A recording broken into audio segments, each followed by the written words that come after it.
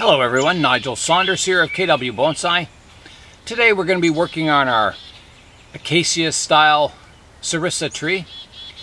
We're styling this tree to look like an African Acacia tree with the rounded top. So the tree needs some work today, and I'll show you what my major concern is on it. This tree comes up with a single trunk and then it divides into multi-branches. And I want to keep these multi-branches fairly close to the same thickness. I don't want one taking off and getting thicker compared to the others, which is what's happening here. If we look at this branch, here, it's getting thicker than the rest. So we're going to have to do some pruning on this branch, take some vigor out of this branch, which will help the others thicken up equally to that one. They'll catch up to it in thickness. We're going to start at the bottom here and get rid of some of these little shoots that have grown up. Clean that up. They'll grow again, but we'll just keep cutting them. I left a few suckers growing at the base just to thicken the trunk up a little bit at the base. And it's looking pretty good now. It's any inverse taper. It didn't really have inverse taper, but it didn't have much taper at the base. It needed just a little bit of thickening up at the base. But I'm happy with it the way it is now, so I'm going to remove these suckers.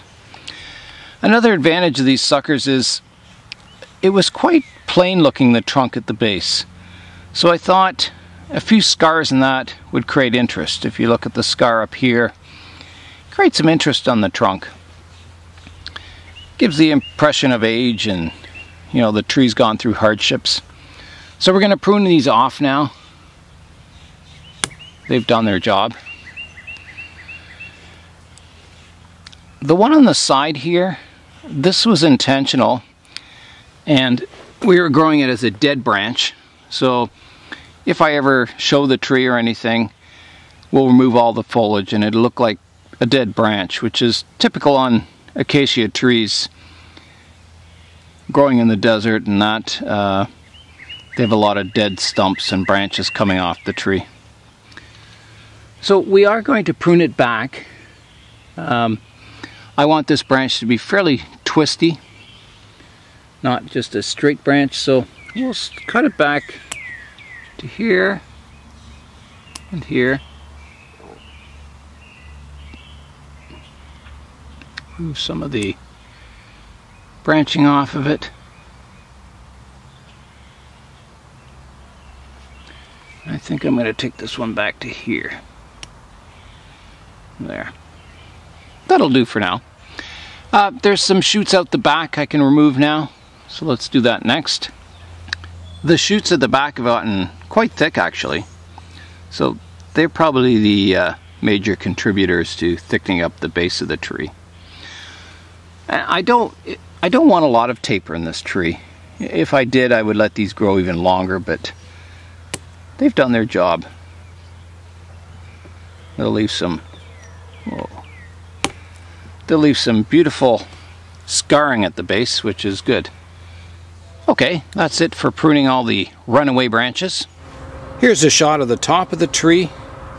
We'll just rotate around to the front here.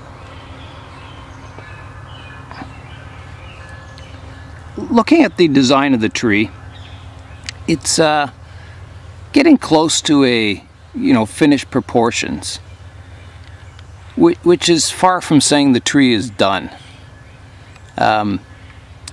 Once you build up your tree, your branch structure, and the overall size and shape of the canopy, that's kind of like a first major accomplishment.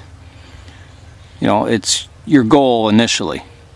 The next step is getting into the refinement stage, where you're detailing the tree, improving all the branches, the structure, the ramification, the overall look of the tree. So we're kind of getting into that stage with this tree, which is kind of a nice stage. A lot of your major cuts have already been done. You know, it's kind of where you start to see the results of all your hard work. The tree, you know, doesn't change dramatically from now on. It just changes very slowly. So we're back to looking at this branch that's getting quite thick. So we've got to look at the structure of it and see what we can prune out of it to get a little less vigor in that branch. So let's have a look at that now. So here's the branch I'm talking about. I've tilted the tree up so we can kind of look in underneath the structure. And you can see, you know, it's not bad a thickness, but then it's starting to lose its taper out at this point. It's starting to, you know, it stays the same thickness from here out to about here, and it kind of tapers a bit. So I think we can remove some of these branches. It's getting quite thick and dense up top here also. So let's go in and have a look at what branches need removing. I'm going to start by removing some of the ones that are going straight up. They can always grow in again.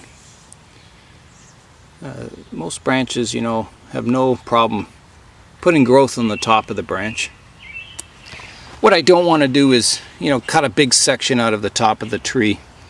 So I'm thinking right here we've got a fork, and it's quite thick. The one branch is quite thick, and it doesn't go in a very nice direction. The thinner branch here is the better branch, this one going up here. So I'm going to remove that big one. And it may create a bit of a hole in the canopy. However, I think we just have to do it. It's got a lot of vigor too. I'm just going to cut it off rough for now. That'll make a good cutting also. Up top it does leave a bit of a hole, but it's not too bad. Not too bad. Needed to be done. So I'm going to try and clean that cut up a bit. We'll come up here. That looks good. I'm also looking at the structure here.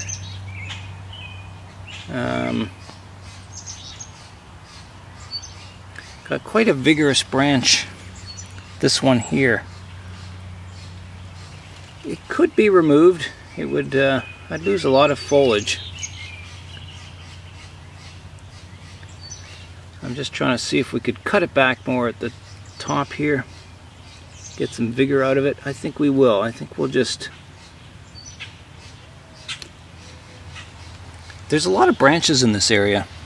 Yeah, so this branch, it's dividing here. If you can see it, it's dividing into 1, 2, and divides into 3, 4, 5, 6. There's a lot of branches coming from one point there. So I'm going to remove some of the inner ones. Like so. Clean it up.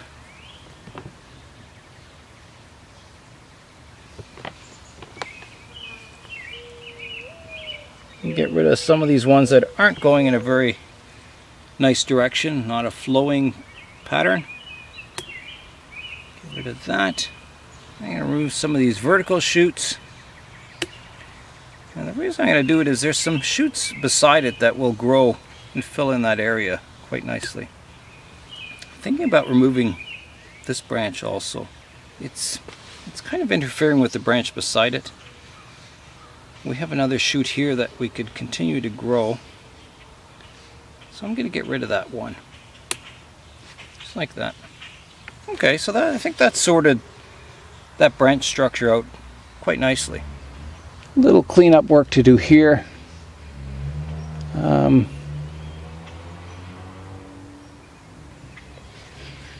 I think I'm going to take off, well, this one's a dead stump here. We'll get rid of that one. And there's a shoot on top here I don't like. There. That's better. Okay, so you're probably wondering, what has that done to the canopy? Well, let's have a look at it. So here's an overhead shot. So you can see this is the area we worked on right here. And it does, I mean, there's less foliage in that area, but it's still, the structure is still filled in there. So I think once we prune the rest of the foliage back, it'll look good. It'll blend in nicely with the canopy. So that's our next step, is pruning more foliage. We're going to prune the foliage now. We want to prune it to our rounded canopy. Left to right is going to be more pronounced, the curve. Front to back will have less of a curve to it, to maintain our flat looking top. In one of the other videos I pruned it a little too curved front to back, so we had a lot of foliage. You couldn't really see the branch structure underneath very well. So I was studying acacias, and yeah, they don't have much rounding front to back, but they have more rounding left to right. And that's because the sun starts here in the morning on this side of the tree, comes up in the sky and sets over this direction. So when it's evening, this side of the tree is getting light, and in the morning this side of the tree is getting light. At noontime the top of the tree is getting light. So there's never really any sunlight that comes in the front or the back of the tree, and so that's why you get that shape on the canopy. On any tropical tree that's out in the open, you'll get this type of a canopy. The bottom of the tree, a lot of it's pruned by animals, elephants eating the bottom branches, giraffes, but it is the natural form of the tree that they grow this canopy. Everything underneath the canopy is in shade, so it, leaves will die out.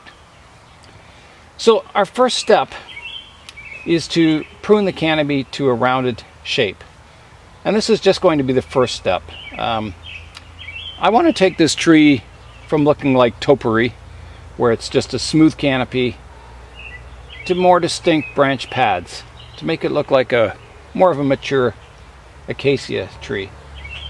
So let's start by doing a hedge pruning to the top of the tree.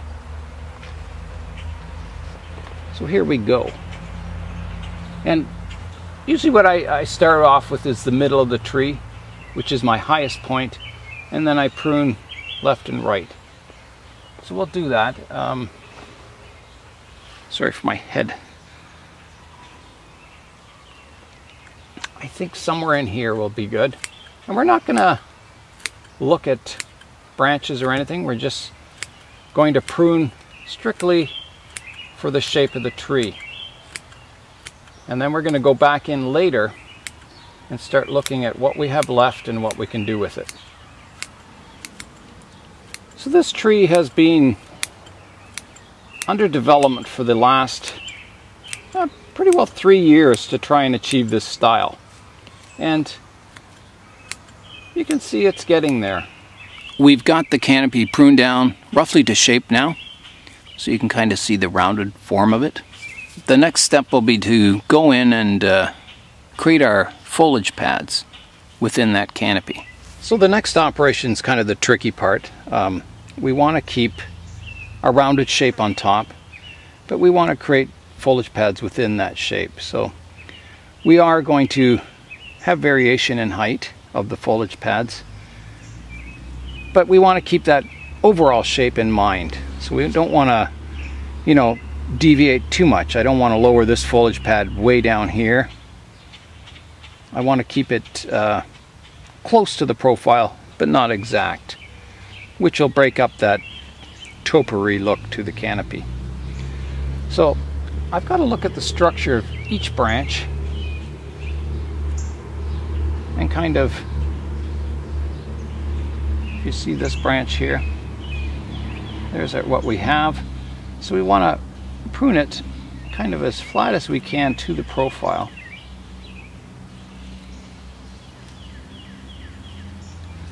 I think we could go even a little bit more on that.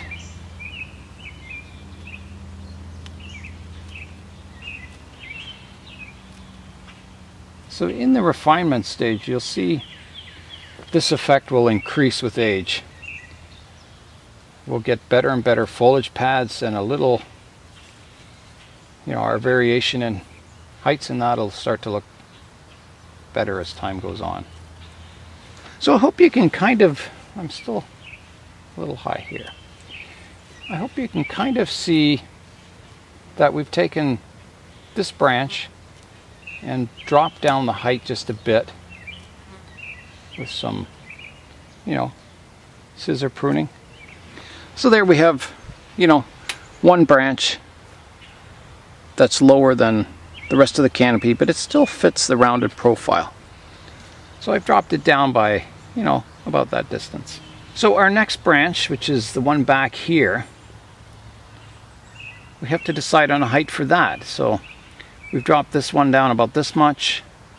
Maybe we want to go a little less on the back one. So we'll just prune a little less on it. So we still get some variation. Yeah, so that's dropped that branch down a bit. I'll show you that from the side view. So here's the side view looking at the branch. So here's our one we pruned lower, and here's the one we pruned a little higher. And then we have our highest ones in the middle here. So some subtle variation. I'll rotate the tree back to the front.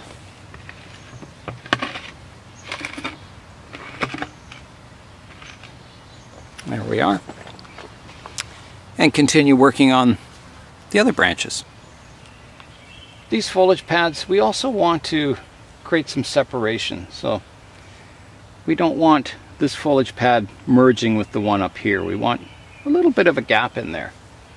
Something like you'd see on some of the Japanese junipers. They create foliage pads and there's a gap between the next foliage pad.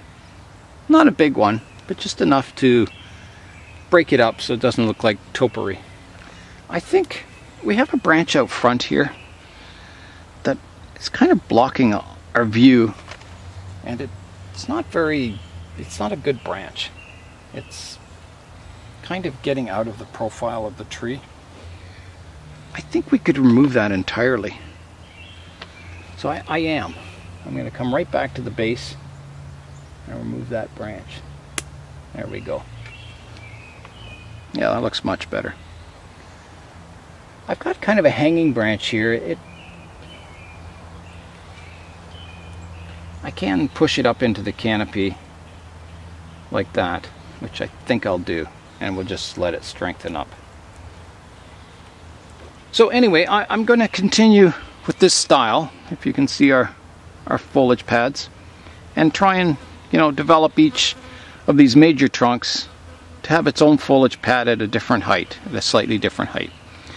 So we're getting down to the final shape of the top. Hope you can see the separated foliage pads. They're starting to look good. It gives the tree a more mature look to it.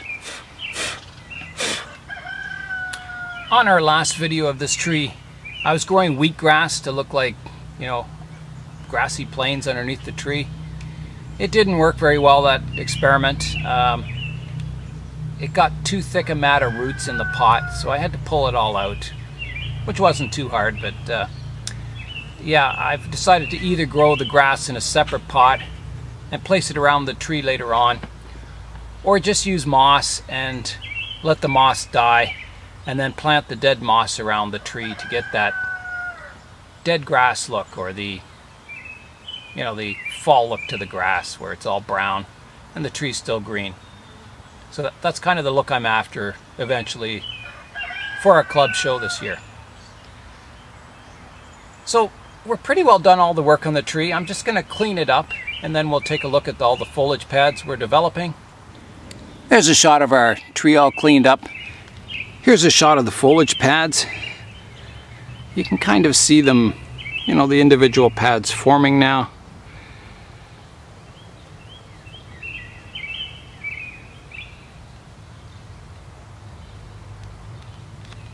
That's all the work we'll be doing on our Serissa tree that's styled to look like an Acacia tree growing in Africa.